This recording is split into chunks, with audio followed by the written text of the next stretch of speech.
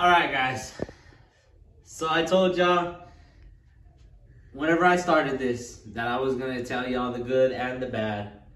And so far there's been a lot of good and not a lot of bad. But I ain't going to lie to you, this time I may have bit off a little bit more than I could chew. Stay tuned. Join us on the road to go and land more, make more. Got the spirit of an entrepreneur, always trying to maneuver and find more ways of getting cheddar and keep the money coming in forever, ever, forever. Entrepreneurs, yeah, yeah.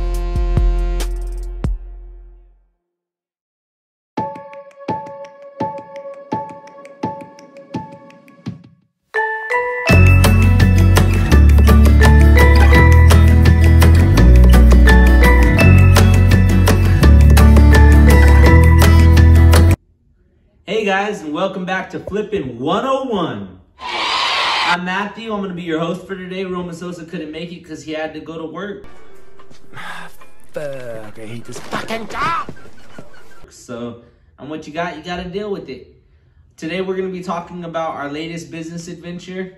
I don't know if you guys have seen a lot of these videos. They've been popping up, for me at least, on YouTube, and they're just people starting their own vending companies. They start out small, candy machines, gumball machines. They work their way up to soda, vending machines, stuff like that. So we're gonna go ahead and start out with some bubblegum machines, and we're gonna see where that takes us. Pretty much we started out 2 weeks ago. We started out with just 3 machines, and I'm gonna cut you to that video right now. So we just drove an hour and a half to come pick up these 3 candy machines. 1, 2, 3. One of them has the key busted off in it. We're gonna have to get it out. Another one doesn't have a lock at all, and the other one seems to be perfectly fine. Aubriana's with us today. She's gonna be putting in the quarters. Put in one inside this one first. Think it's gonna turn? I hope so. Ah, look, it looks like it's turning. And I went in there too. Okay, so let's go to the next one. Put the quarter in there. It looks like everything's moving, huh? And now the last one. Maybe not this one. Oh, there it goes. That had a little, need a little juice. All of them seem to be working, so we're gonna take them home. We're gonna clean them up. Okay, these are the 3 machines from that video right here. Get in? Get a good picture of them. Medea's gonna be our lovely camera woman for today. Say hi, Medea. Hi. So we got these 2 working. And funny story about these, on this side we started out filling it up with Skittles, and we were giving about 26 grams, right babe?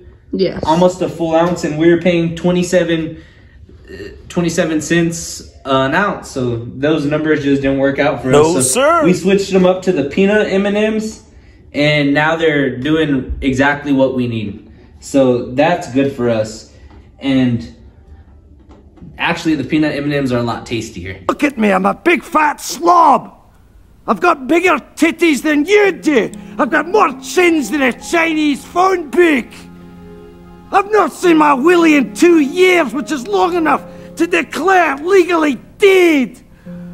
Guys, so we're gonna be filling this guy up completely with peanut M&Ms tomorrow.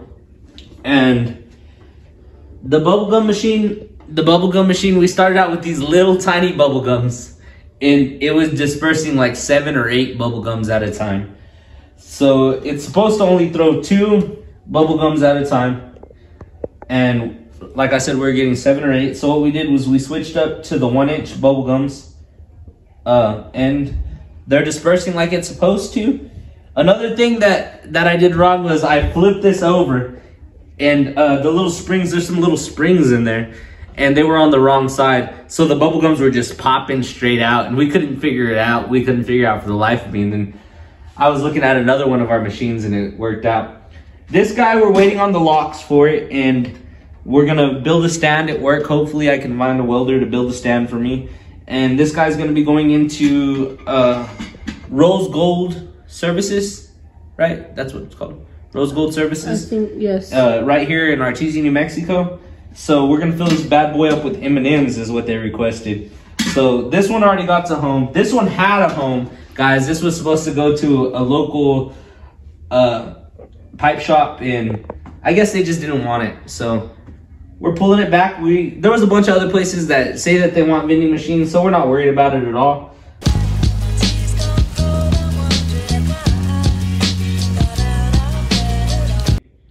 These guys we got from my Uncle Joe, and this thing was filthy. It was so nasty.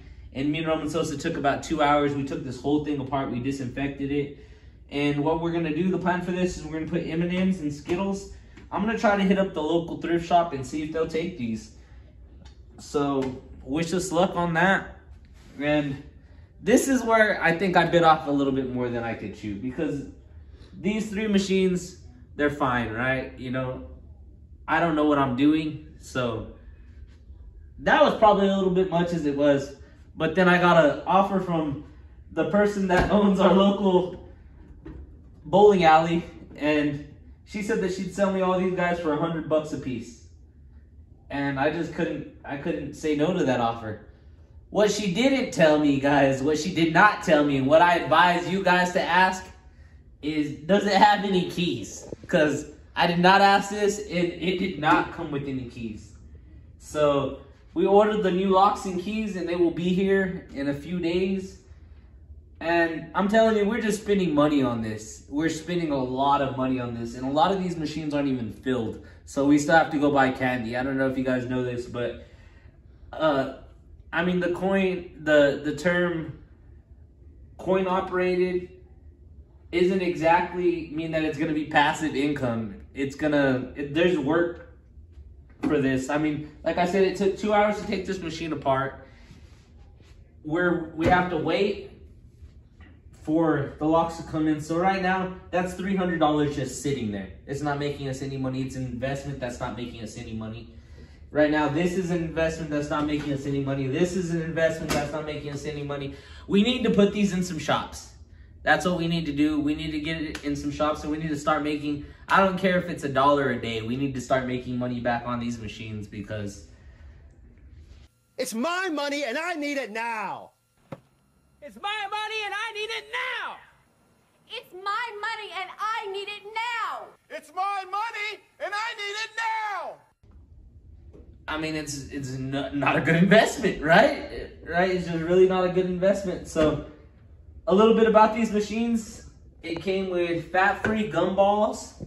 I didn't know that gumballs even had fat. We had M&M's, peanut. I think this one's a fat-free machine because this one had fat-free Skittles in it, fat-free Mike and Ike's, fat-free hot tamales. This was for the people who, in California, who don't like fats. You know what I mean? So, and this is for us New Mexicans right here. Can you see how much fat this is? I'm pretty sure these are just pebbles of fat right here. So it just goes to show you, these are the Boston baked beans. We have the, what are these called, babe? The Reese's Pieces. Reese's Pieces. I do not like these. These are chocolate. I'm not a big sweets fan. So the hot tamales are gone from here, and so are the regular M&Ms. So maybe that's something that people like. I don't know. We really don't know what people like yet. So we're gonna go out there and we're gonna try it, and hopefully the locks and stuff. Actually, another thing, there was some change in here, guys. I don't know if you guys can hear that over there, but there's some change in here. Maybe the money, all the money that we invested is in here. I doubt it, but maybe it's all in here. Maybe not. They lost us the key. So moving on to the next machine. This machine had keys. Okay, they are right here. Here are the keys for this, and let me open it up for you guys just to show you out. I already have the other side open. So what's weird about this? They don't open, right? It takes a secondary key right here. This is the VinStar 3000. It takes 2 sets of keys for some odd reason. They didn't think that one key was good enough for the whole machine. So we're waiting on keys for this. We're waiting on keys for this. We're waiting on keys for this. waiting on the locks for this. We're waiting on locks for this. And all our money is just sitting here right now, guys. Hopefully, we get places with a lot of foot traffic and we can get rid of these. But for now, they're just sitting here, not making us any money. Maybe I could have spent the money somewhere else and we could be having money coming in right now, but this is the route we chose to go, and hopefully it comes into a good full-time income for us. It's gonna be one of those things that's gonna be bringing in money while we're sleeping. You know what they say about these coin-operated machines? You could be taking a nap and someone could be buying a handful of Skittles and you're making money down the street. So it's a good investment. After they pay for themselves off, it's all profit. So we're gonna see where it goes, guys, and hopefully you like where we're going. This guy had the lock, the key stuck in it. So I'm gonna show you the clip of that right now. Okay guys, so I figured out how to get it out. I had to bring in a special tool to get it out. And I got a little bit of a wiggle a while ago. Let's see if I can get it all the way out now.